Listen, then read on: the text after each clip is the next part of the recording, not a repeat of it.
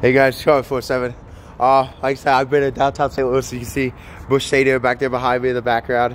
Pretty awesome. I'm pretty tired. I just had to run.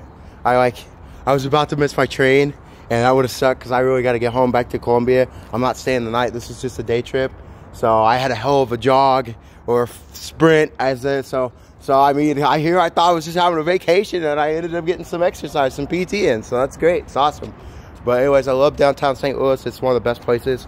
I went and looked at a whole bunch of schools, you know, because I'm trying to work here, and there's some really nice schools up here. And so just put an application and see what happens. But hope everyone's having a safe spring break.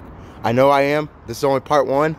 I'm going to Branson, Silver City, on my way home on Friday. So it's supposed to rain, so that might kind of suck. But other than that, it's been a hell of a spring break so far, and relaxing, not doing anything.